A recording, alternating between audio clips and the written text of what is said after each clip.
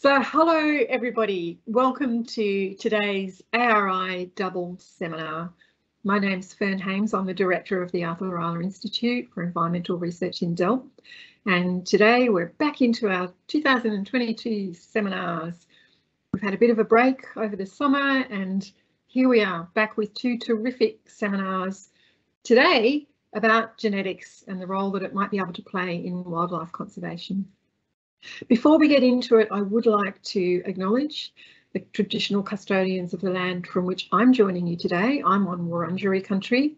I pay my respects to elders past and present and any emerging leaders, and wish to acknowledge any Aboriginal people, First Nations people that we have in the audience today, and for all of the different countries on which you're all joining us from today. It's one of the beauties of doing this online. We can have people from right across the state and indeed around the world jumping in and joining these seminars. Today we have a pair of seminars. As I said, they're both about genetics and the role in wildlife conservation. We have Lauren White, who's one of our new recruits at ARI. Very excited to have Lauren join us, and I'm really looking forward to this talk today. There's a lot of exciting things in this, so thank you so much for Lauren joining us today. And we also have Tiffany Kosch joining us from Melbourne Uni, going to talk about, well, what about chytrid and frogs? Can genetics help us there? So without any more from me, let's jump straight into it and hear from Lauren about genetic assessments of inbreeding in the wild. Thanks, Lauren. Go for it. Hi, everyone. Thanks, Fern. So, as Fern said, the purpose of this talk today is to introduce myself a little bit. I'm a new recruit at the Rylah Institute, where I'll be working as a molecular ecologist. And so today I will be giving you a rundown of my research background and then talk very briefly about what I'll be doing at the ARI. My research has focused on using genetic data and genetic tools to answer a variety of questions about wildlife, ecology and biology. And I've been very lucky to work on a range of different species, but today I'll just be focusing on two projects, one on bettongs and bandicoots, and the second on wild chimpanzees. Now, these two projects are very different, but the unifying theme that I'm going for is inbreeding. I'm going to define inbreeding as a situation in which an individual's two genome copies have a significant proportion that is identical by descent, it's been inherited from a recent common ancestor. This can occur when an individual's parents are really closely related, like in this stylized example, but it can also happen when more distant relatives are mating over successive generations, and so the inbreeding is building up. And this often happens in small populations or when populations go through a bottleneck. We care about inbreeding because it's usually bad. It leads to negative fitness outcomes, as exemplified by the Habsburg dynasty, which was very inbred and now extinct. And so it's often of interest to conservationists and managers of threatened species, but it also has really interesting implications for broader evolutionary theory. So the two projects I'll talk about today cover both these aspects, conservation and evolutionary biology. Let's start with inbreeding in a conservation context, more specifically the genetics of reintroduction at Arid Recovery Reserve. Arid Recovery is a conservation reserve in arid South Australia near Roxby Downs. It's surrounded by a feral-proof floppy-topped fence which keeps out cats, foxes and rabbits. This has allowed the reintroduction of 5 different native mammal species so far, but today I'm just going to talk about the burrowing bettongs or booties and the Shark Bay bandicoots. Now, reintroduction or translocation programs often involve a bottleneck when founders are removed from one source and released at the reintroduction site. And reintroduced populations are often small and isolated, at least at the beginning of these programs. And so inbreeding and genetic diversity are common concerns for within these programs. So when I took on this project as part of my PhD, we wanted to examine the genetic changes that had occurred since translocation at Arid Recovery. We also wanted to try and identify any factors or characteristics that had led to those changes so that future translocation programs could be improved upon. On this slide, it's just a brief rundown of the translocation history of bettongs and bandicoots at arid recovery. There's a few things I want you to take away from here, this table. Firstly, that the number of founders for both species that were released was kind of small, 30 and 17. And in both cases, these founders came from two different islands. Doro Island and Bernier Island are both small islands in Shark Bay, Western Australia. And while the bettong releases, there was two, were really close together within a year, and the population growth was really rapid, the bandicoot releases occurred 9 years apart, and their population growth was more modest.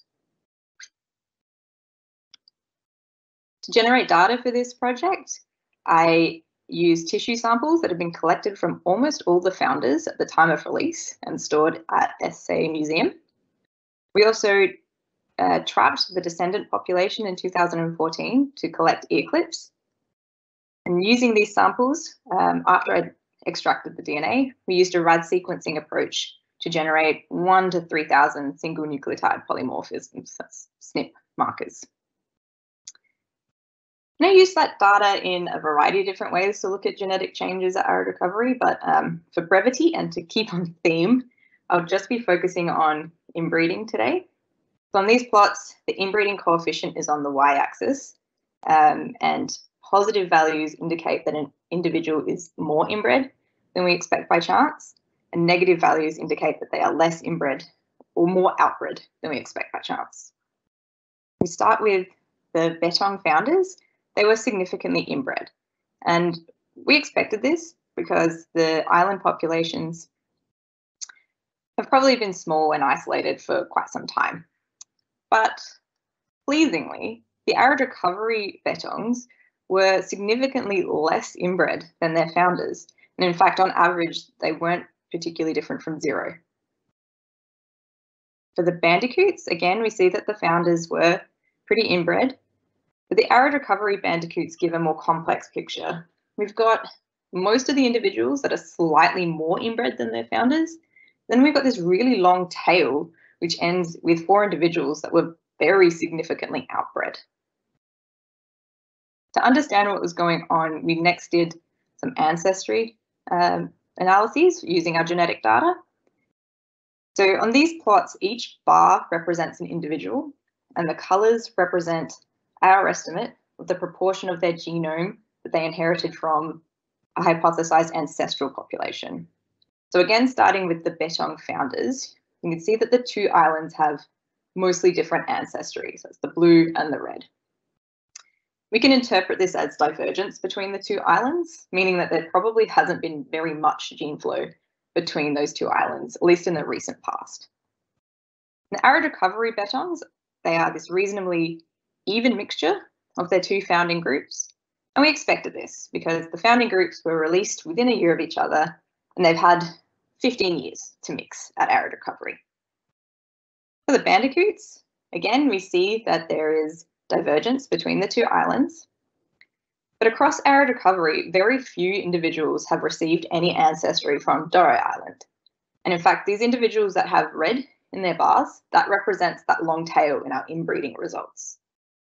And we think this is probably because that second group of founders was released 9 years later after the first release, and only 4 years before our sampling took place. And so those 4 individuals that you can see in this plot with the most Doro Island ancestry, they represent the 4 individuals that were very outbred in our inbreeding results. And in fact, we think that these individuals are first-generation hybrids. Over time, we expect that Doro Island ancestry to homogenize in the population, but we do need repeat sampling to determine if that's happened. So what we conclude from these results is that there has been a reduction in inbreeding for the arid recovery bettongs and some of the arid recovery bandicoots. These positive gains have been driven by the admixture, the mixing of 2 inbred but diverged source populations. This adds to a growing body of evidence that admixture, like mixing of 2 different source populations, can be used effectively in conservation programs to drive positive genetic changes. As in all science, there is ongoing work at arid recovery. In particular, we're really interested in asking whether the positive genetic outcomes that we've measured here actually translated into positive fitness outcomes. And that's really what we're trying to do by reducing inbreeding. All right, now for a graceful, a seamless transition into my second project, where I'll talk more about evolutionary outcomes of inbreeding, and in particular, inbreeding avoidance in wild chimpanzees. So, as we said earlier, inbreeding usually leads to negative fitness outcomes.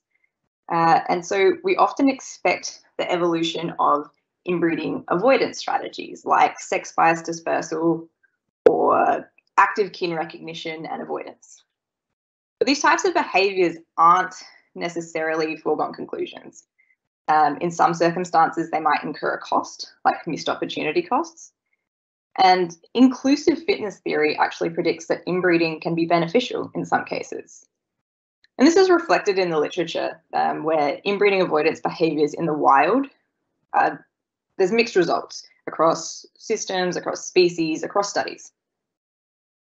So inbreeding avoidance is particularly interesting in social species where individuals are likely to encounter their opposite sex kin frequently, and dispersal, which should reduce inbreeding, it can be really costly because individuals are being removed from familiar surroundings, familiar resources, and the support of their family.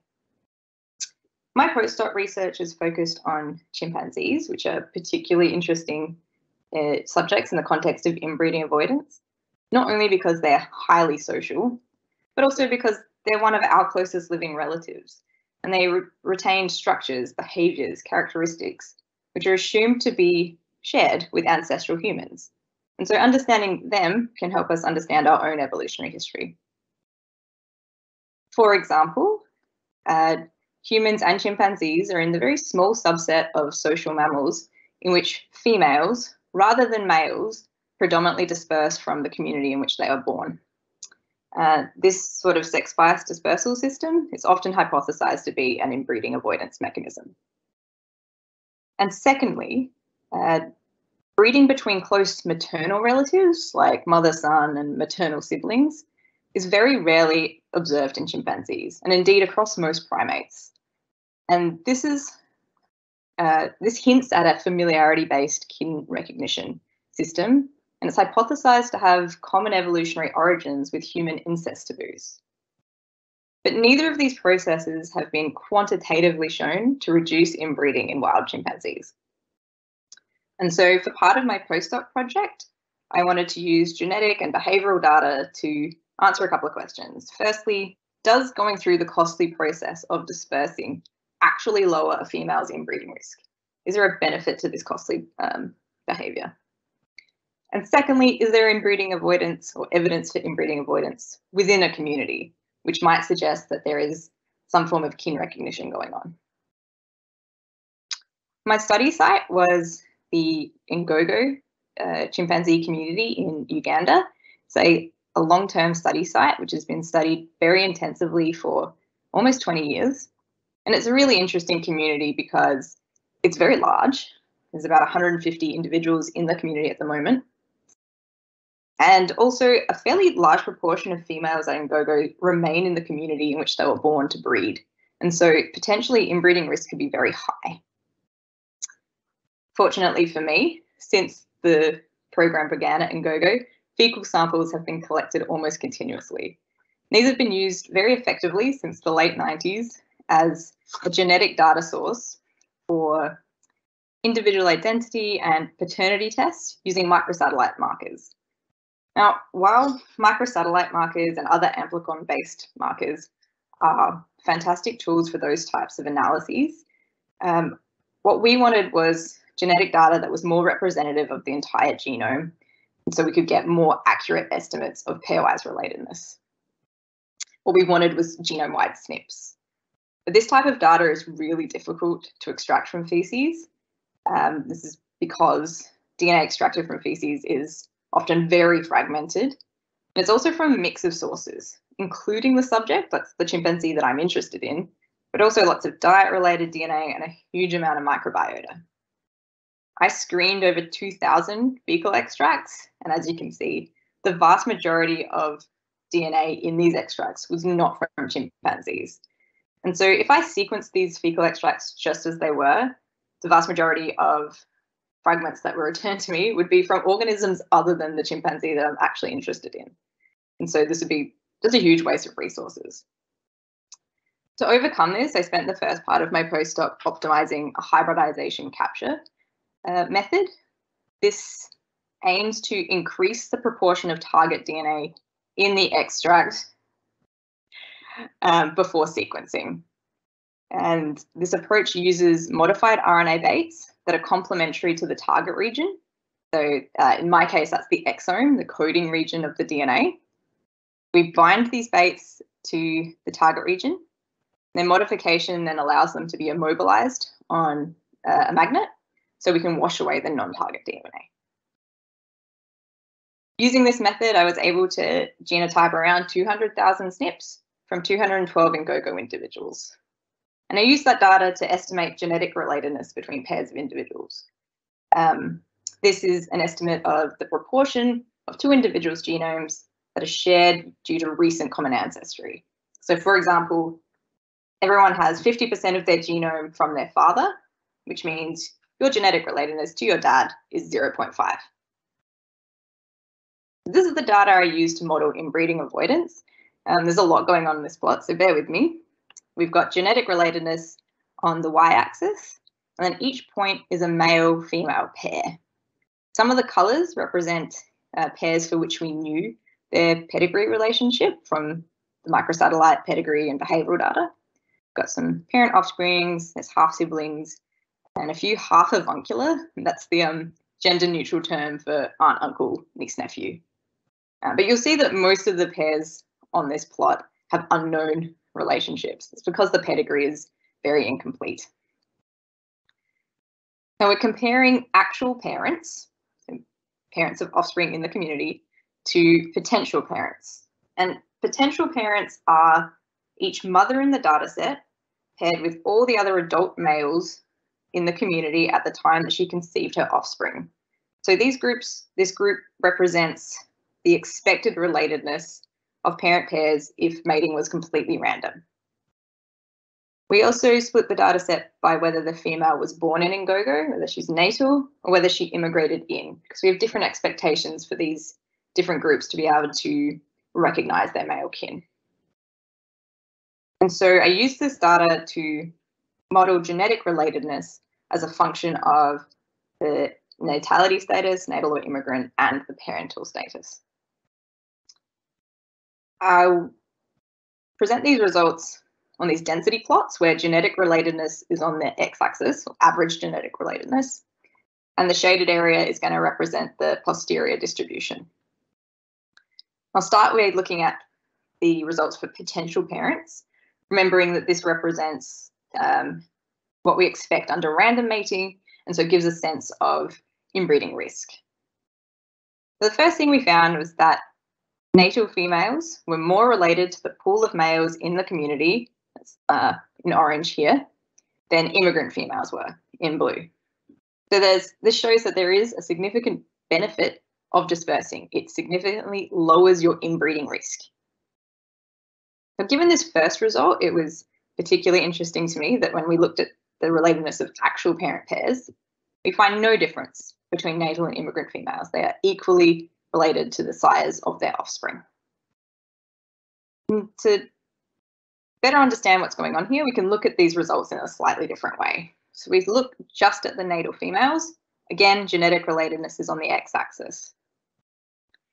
Here we can see that they are effectively avoiding breeding with their relatives.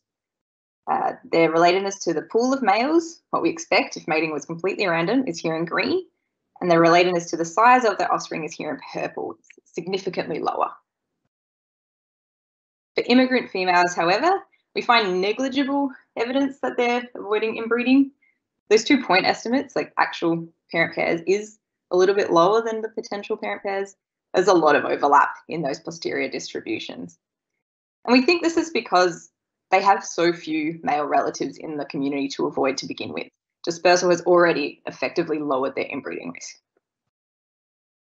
All right, so I generated a lot of data and I used that in a reasonably simple model to answer the questions that I posed.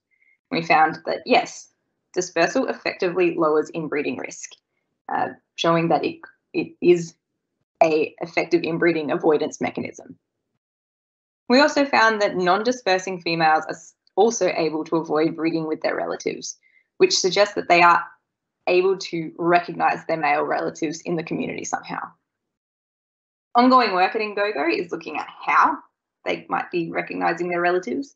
Top of the list of hypotheses is a familiarity-based mechanism where they avoid the males that they grew up with because they're more likely to have to be their father or their brother, for example.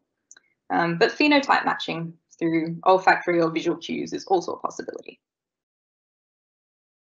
All right, so that's the bulk of my talk today. I hope I've convinced you that assessing inbreeding in wild populations is interesting for more than one reason.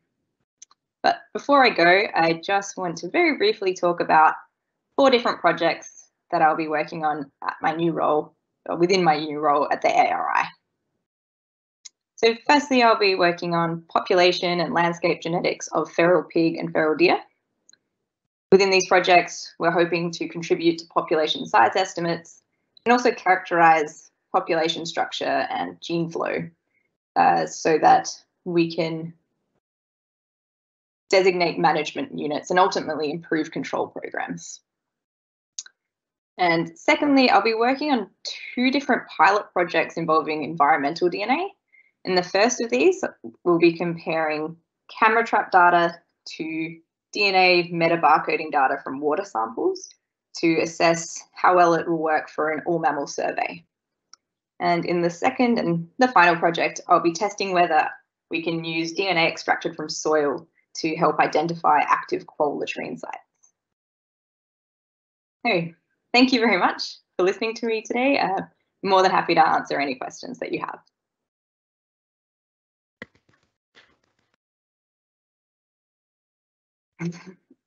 Fantastic, Lauren. That was so wonderful and intriguing and so many stories in there, and I find it quite exciting. And of course, all this genetics work is just a rapidly evolving field for us in how we can better manage wildlife in terms of both pesky introduced things and the things that we really care about as well. So thank you. It's quite inspiring. I'm going to throw to Andy. I think we might have at least one question in the chat, and I'd encourage our audience. I've just been sitting there watching and listening and not thinking about questions, but now that we're pausing a little, type any questions that you have into the chat. We'll see if we've got time for Lauren to answer them, and there may be another chance at the end after Tiffany's talk as well to come back to some of those questions. But Andy, questions for Lauren? Yes, you're right, Fern. We do have one question ready, so everyone else please put them in. We'll try to get to as many as we can. Lauren, would you be able to elaborate a bit about the outbreeding you saw with the bandicoot study you did? Yeah, sure. I mean, we assumed that those 4 individuals were first generation hybrids, and so that significant outbreeding is something you see when they're very highly heterozygous compared to the rest of the sample, and that's because you've got these 2 inbred populations where everyone is very, very similar, but they're different from each other, and then you mix them. So you end up with this situation where you've almost got 2 genome copies from 2 different sources, and that's what's driving that outbreeding result in the inbreeding analyses. Awesome. Yeah. Thank you so much. I actually have a question around the method you used with the fecal stuff with the gorillas, and you said that a lot of the DNA wasn't actually gorilla or chimpanzee DNA that you're hoping to look at. You're looking at quolls now with soil DNA. How much of that do you think is going to be quoll, and what are you going to use to resolve the same problem, I guess? Yeah, it's a very similar problem. probably very, very little will be quoll. That's sort of what we expect. There's a lot going on in soil, as I'm sure lots of ecologists know. So we'll be using slightly different methods for the soil, because we're less, to begin with, at the very least, we're mostly interested in testing whether the quolls have been there. So we don't necessarily need this huge amount of data to estimate relatedness. We just want to know if they're there or not. And so we'll be using an amplicon and PCR based test. So it's like a yes, no answer. But, you know, it's a pilot study. So if we do find that we can pick them up, then I think there's scope to apply the hybridization capture or something similar to really dig into quoll genetics. We'll see. It's the point of a pilot. Very good. I look forward to it. I'm sure you're going to get some very interesting stuff out of it. I've got a question here around the breeding cycles of bandicoots and bettongs. Is this maybe resulting in the differences in outbreeding that you saw? Possibly. Outbreeding results. Yeah. So maybe I think the question might be asking, we didn't see quite as much outbreeding with one of the species. Mm-hmm. Would this have been related to the breeding cycles? Do they breed at different rates or more slowly? Yeah, or something like that? I think it's mostly about the release time. I mean, their breeding cycles aren't hugely different, but just the fact that the bettongs have had 15 years to sort of homogenize, I think, is the main thing that's driving this difference. Whereas the bandicoots, the second release only happened 4 years before our sampling, and so it hasn't sort of evened out, and that gets reflected. These inbreeding measures as well are very relative, sort of relative to the rest of the sample. These guys are way more outbred. So over time, we might see them being a bit more similar. Over time, I think that outbreeding will sort of disappear, but and it will end up looking a bit more like the bettongs, where it sort of hovers around 0. That's the hope. Yeah, cool. Thanks very much. And I've got one last question. It's asking under what circumstances will the mammal DNA get into the water? And most species don't need to drink surface water. Don't need to drink at surface water bodies. So, yeah. Yeah, that's a really good point. We expect DNA to get into water bodies through drainage. So if animals are defecating on soily sections, rocky sections, and then the water's draining into a bigger water body. That's the main way, I think, because as you say, most of them aren't actually drinking directly from the water, and there'll probably be differences in the rate that we pick up DNA from particular species based on various behaviours. And I think I've got some arboreal species in that picture there. I'm not sure what our chances of picking those up are, but we're going to see. You won't know unless you give it a go, hey? Absolutely. Thanks so much, Lauren, for answering those questions, and thank you to everyone who asked them. I'm going to throw back to Fern to introduce our next presenter. Thanks, Andy, and thanks, Lauren, and thanks to all the questioners. It keeps our conversation rich and interesting and keeps us asking questions all along the way. So I'd like to now introduce Tiffany Kosch, who's coming to us from University of Melbourne, and going to talk about the relevance of genetics here in helping us look at what might be happening with chytrid in frogs. Thanks so much, Tiffany. Take it away. All right. Thanks, Fern. Hello, everyone. Today I'm going to talk about the potential of using genetic intervention approaches to restore amphibians threatened by chytridiomycosis. Chytridiomycosis is a skin disease of amphibians that is caused by the fungal pathogen Batrachochytrium dendrobatidis, hereafter referred to as BD. This disease is the worst infectious disease ever recorded in vertebrates. BD threatens over 500 species worldwide and has caused about 100 extinctions. This is a photograph from a mass frog die-off from chytridiomycosis in Sierra Nevada, California. BD was first described in 1998 after frog die-offs in Australia and Central America. Subsequently, it has been found worldwide. It is very difficult to eradicate because it has a wide host range and amphibian hosts vary considerably in susceptibility. In Australia, evidence suggests that BD was introduced around 1978 near the port of Brisbane. It then subsequently spread up and down the east coast. Since its introduction into Australia, BD has driven 6 species to extinction, including the southern gastric brooding frog. 7 other species are at high risk of extinction and require intervention to continue to persist. Many methods have been tested in an attempt to eradicate BD from the wild, with varying degrees of success. Although some are effective at controlling the fungus, most require repeated application to remain effective and are fraught with off-target effects. So far, conservation breeding is the only effective approach for preventing extinction from BD. There are currently about 200 amphibians dependent upon this approach worldwide. Many of these programs also involve reintroduction. However, most reintroduction efforts fail since susceptible amphibians are released into habitats where the fungus is still present.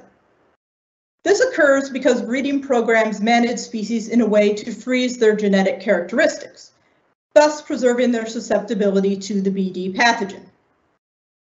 The other downside to conservation breeding is that it does not address the loss of ecosystem functions arising from the absence of species in an ecosystem. We have developed a method that attempts to circumvent many of the challenges I just mentioned. Targeted genetic intervention, or TGI, is a toolbox of methods that promote heritable changes that are passed on to offspring. It increases the ability of a population to persist with threats like BD by changing the incidence of alleles that impact on fitness. These methods can be applied to both hosts and symbionts. TGI approaches vary in how they promote genetic change. Synthetic biology approaches modify genetic features by genetic engineering. Artificial selection induces genetic change by selective breeding, and genetic rescue works by facilitating immigration between populations with desirable features. Today I will be talking about testing the application of the 2 tools marked with an asterisk in frogs threatened by BD. Today, genetic rescue is the only TGI approach approved for species restoration, where it has been used to restore species such as Florida panthers, Tasmanian devils, and northern quolls. The closest species for release in the wild modified by synthetic biology is the American chestnut tree. These trees have been genetically engineered for chestnut blight resistance, and trial restoration plannings are expected to begin soon, pending regulatory approval. TGI using synthetic biology is currently under development in other species, including corals and black-footed ferrets. Starting this year, we are going to evaluate TGI in southern Corroboree frogs. This frog is an alpine species that is endemic to Mount Kosciuszko National Park in New South Wales. It was driven to functional extinction in the wild by BD. Luckily, extinction was prevented by the intervention of species managers and zoos who established a conservation breeding program. Although successful at preventing extinction, this program has not been successful at restoring this species to the wild as the fungus remains in the environment. Our project will use a stepwise approach for assessing TGI. This is a long-term project with many safety checks built in that will take many years to complete. It will also require long-term monitoring to ensure effectiveness. If successful, we believe this can be used as a proof of concept for restoring other BD-threatened amphibians to the wild. Next, I'll briefly discuss this plan. Since TGI is a genetic approach, it requires that adaptive traits like BD resistance have a genetic basis and are heritable. In a pilot study, we showed that Corroboree frogs have phenotypic variation at the individual and population level in survival and resistance after infection with the BD pathogen, suggesting there is a heritable component to resistance in this species. The figure on the left shows population differences in survival, with the green population having the highest survival. The figure on the right shows infection load through time and suggests that some individuals in the green population were able to limit and eventually clear BD infection. Since we have some evidence of a genetic basis for BD resistance, we're interested in understanding what genes are involved so that we can target them with TGI. We will address this using a genome-wide association study approach. This will consist of a laboratory pathogen study using 1,000 frogs from 30 different families. We will then measure various traits in the infected frogs, including pathogen load and survival. The genome-wide association study will be performed by PhD candidate Michaela Davidson, who will use this approach to characterize the genetic architecture of BD resistance. Genetic architecture is how many genes impact a trait and their effect size. Understanding genetic architecture is critical to performing TGI, as this will determine the best TGI approach. Here we see two Manhattan plots of traits with different genetic architectures. These plots have chromosome location on the x-axis and significance on the y-axis. The trait in the top plot is controlled by just 3 genes, whereas the one on the bottom is impacted by many. If BD resistance has a simple genetic architecture, like the trait on the top, then synthetic biology approaches may be best, as they excel at modifying just a few genes. Whereas if it has a complex genetic architecture, like the trait on the bottom, then artificial selection may be more ideal, as these approaches are better at modifying many genes. Once the genetic architecture of BD resistance is known, we will trial the approaches most likely to be successful. One of the approaches we're considering testing is an artificial selection approach commonly used for livestock, known as genomic selection. Genomic selection works by using a training population, as I've indicated here, which is comprised of relatives of the potential breeding stock. The size of the training population should be at least 1,000 animals, but this can be adjusted depending on population structure. The training population will then be challenged by BD and measured for phenotypic response. Then the animals are genotyped for genome-wide variants, and the effects of each genetic variant are estimated and used to create a prediction model. Now moving on to the candidate breeding stock. All animals in this population are genotyped, and this information is incorporated into the prediction model to calculate each animal's estimated breeding value, or EBV. This is a prediction of the animal's phenotype from its composite genotype at genome-wide markers. From here, we can set up a breeding plan to maximize EBVs and minimize unwanted characteristics such as inbreeding. We will also be developing synthetic biology approaches for corroboree frogs. The synthetic biology approaches that we're most interested in testing are transgenesis and gene editing. Transgenesis incorporates foreign DNA from a different species into the genome, whereas gene editing is more subtle and works by inducing the organism itself to knock out or replace targeted genes. These approaches have many appealing features for a conservation program, including speed, specificity, and low impact on genetic diversity. This means that major changes occur in the first generation rather than having to wait for several as in artificial selection. These methods can also be used to introduce novel genetic information or even restore lost alleles, meaning that resistance alleles can be swapped across populations or even species.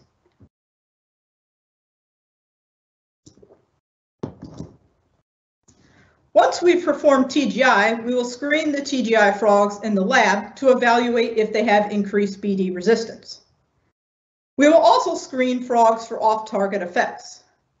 For artificial selection methods, Since they are less targeted, we will compare phenotypes of TGI frogs to baseline phenotypes, including things like reproductive traits and behavior. Synthetic biology approaches sometimes induce mutations in off-target regions. Therefore, we will screen the genomes of these frogs to ensure that this has not occurred. Once we've achieved the desired results in the lab, we will move on to field trials where frogs will be released into exclosures to monitor fitness in natural conditions. Here we will evaluate how TGI frogs respond to natural stressors such as temperature shifts, drought, microbes, and interactions with competitors. After all of the previous steps, if the TGI approach has passed all of the checks for risk and efficacy, and we receive all the necessary regulatory approval and approval from all impacted entities, we will begin limited releases into the wild and monitor the released frogs for long-term survival. So, you might be wondering how we plan to address all the potential controversy of performing these procedures. In addition to evaluating the efficacy and risks of TGI, one of the goals of our research program is to increase discussion on public concerns and misunderstandings of these approaches. This is a planned component of our project once we've established the efficacy of these approaches in the lab, and will involve discussion with all stakeholders, including the general public, Indigenous peoples, and local communities. This will be an iterative process occurring throughout each stage of the research program. There is limited data on public perceptions on the use of TGI approaches for conservation. A recent public opinion survey by CSIRO on the possible use of synthetic biology for species conservation suggests that the majority of the Australian public are at least moderately supportive of this approach. Public perceptions on artificial selection approaches have not been evaluated, although such approaches are widely used in agriculture, so are less likely to be controversial. The main goal of our TGI research program is to evaluate the value of this approach for conservation. We are also interested in discussing the development of best practices for TGI with other scientists, land managers, and conservation practitioners like many of you here today. Although we will evaluate TGI in controlled settings, whether or not it is ever used for species restoration is not the decision of scientists like myself, but rather that of society. I plan to provide evidence on the efficacy and risk of these approaches to allow society to make an informed choice about the value of TGI. In summary, TGI has many potential advantages over traditional conservation approaches. It allows species to survive in the wild in the presence of intractable threats like BD without continued intervention. And most importantly, because this approach restores species to the wild, it restores their critical ecosystem services. TGI differs from traditional conservation breeding by focusing on promoting adaptation rather than preserving adaptive potential. These methods create highly adaptive species by promoting genetic change. Due to the potential loss of adaptive potential from TGI, it should be performed with caution. TGI also requires investment in genomic resources to understand the genetic underpinnings of adaptive traits. This is necessary to ensure that intervention methods are effective and also to ensure that they are targeted to minimize unintended impacts. Lastly, consideration should be given from the project onset to regulatory requirements and public perceptions to ensure that TGI modified species will be allowed to be released. Genetic intervention as a conservation tool is rapidly gaining momentum, as indicated by the 6 books published on this last year alone. Traditional conservation approaches have not been successful at restoring amphibians threatened by chytridiomycosis. TGI is a promising solution to allow amphibians to survive with the disease. We plan to evaluate this approach, but will proceed with caution to ensure safety and public acceptance. Before I move on to my acknowledgements, I'd like to advertise that we have 2 PhD positions in my research group at the University of Melbourne. One focusing on frog genomics and TGI, and the other on BD fungus genetics and RNAi. The deadline for application is the 31st of March. Please contact me for more information. Thank you everyone for listening to my talk. I'd like to conclude by thanking the members of my research group and other collaborators who are helping me to adapt TGI approaches to help conserve amphibians. We are especially grateful for the teams at Zoos Victoria and Taronga Conservation Society for their support and for providing the frogs we will be using in our experiments. And lastly, I'd like to thank the Rylah Institute for the opportunity to present my research to you today. And from there, I'll take any questions.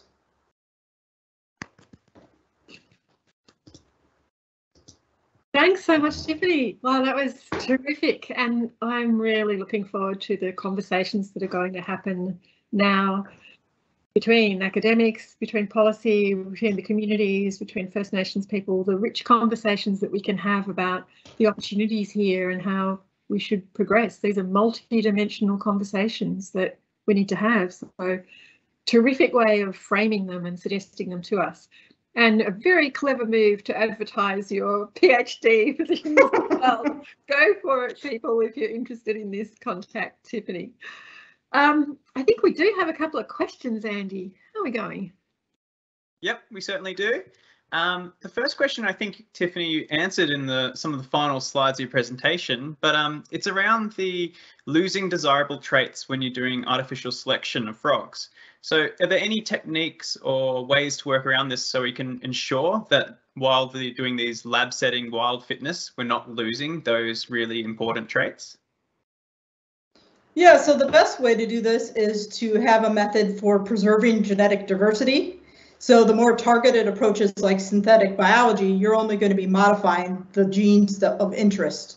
Whereas if you use an approach like artificial selection, you may have more modifications because it's less targeted.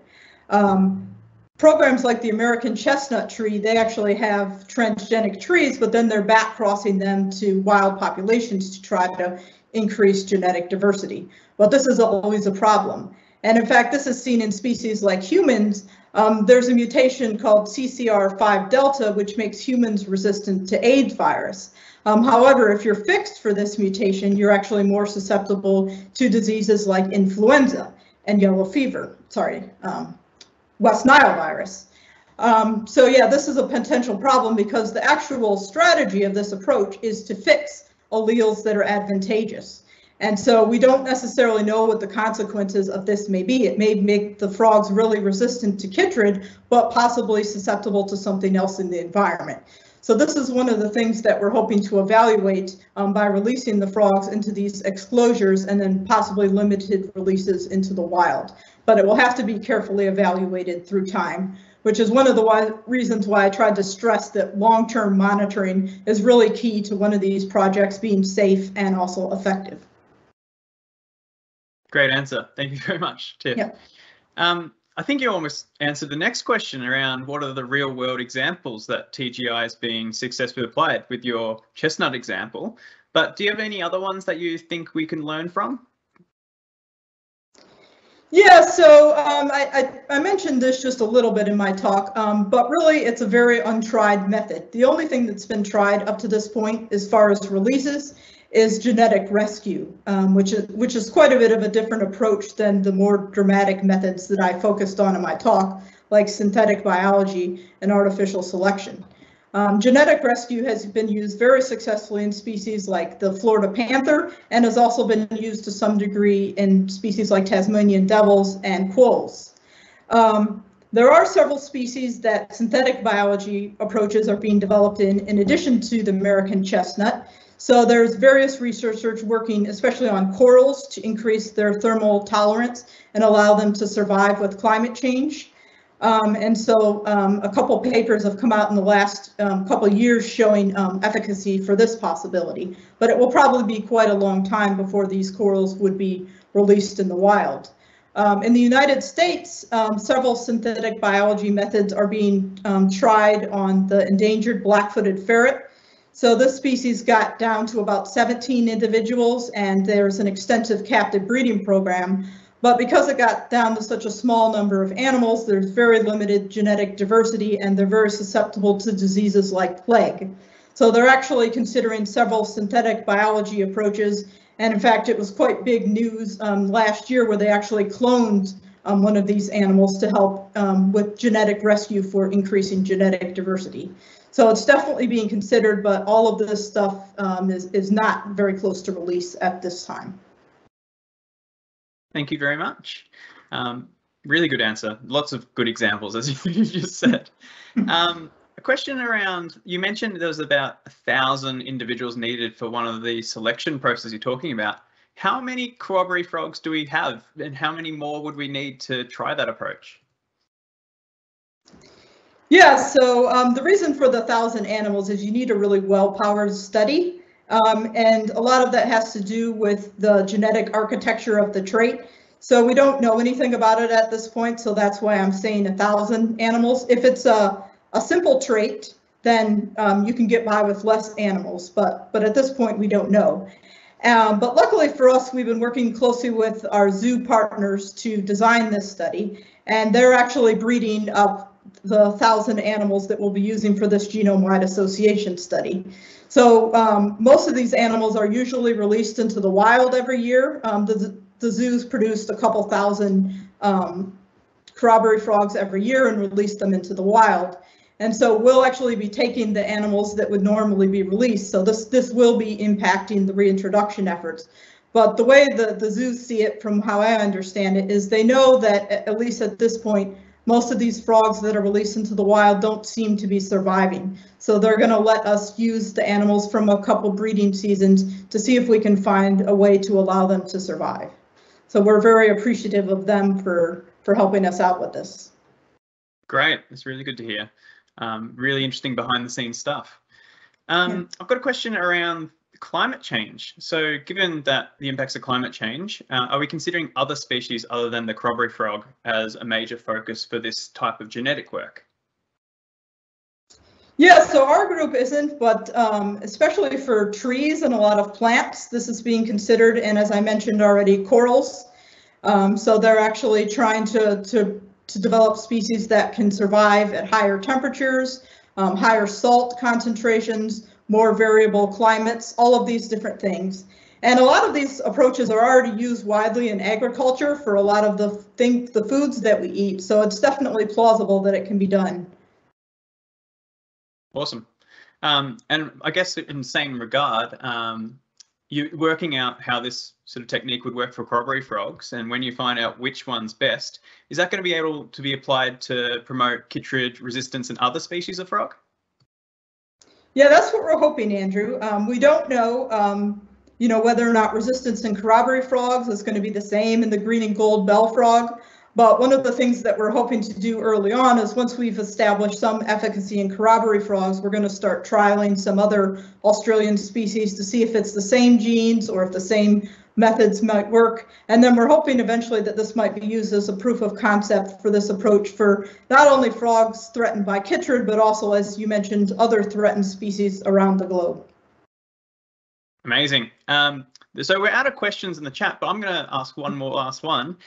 So you're telling me that by 2030, I could be hopeful that maybe this disaster and nightmare of chytrid is going to be long forgotten, and we're going to have all our happy frogs living in a chytrid-free world? I certainly hope so, Andrew. That might be a bit ambitious. It might be more like 2040, but I'll try my best to make it happen. Look, I'll take 2040. That's not bad at all. Okay. All right, well, we're out of questions from the audience, so thank you very much, everyone. I'm going to throw back to Fern to close today's session. Thanks. Thanks, Andy. Thanks, Tiffany, and thanks, Lauren. And there's definitely things to look forward to as we get to learn more and learn how we can apply some of these things as well. It gives us great hope for the world ahead. So thank you so much. Thank you for your presentations today. Thank you to everybody who joined in and was part of our seminar presentations today in the chat and with conversations, with questions. Look out for the email from Andy with the recording link if you would like to share it with somebody else. Really grateful that you could join us today. Our next seminar is in exactly a month's time, on the 21st of March, when we're hearing from two ARI speakers, Rachel Leahy and Jos Moore. And I think Andy will send you an email with their topics, and we hope to see you then. So thanks again, Andy. Thanks, Lauren. Thanks, Tiff. Thanks, everybody, for coming along. Have a great week and keep well. See you again soon. Bye.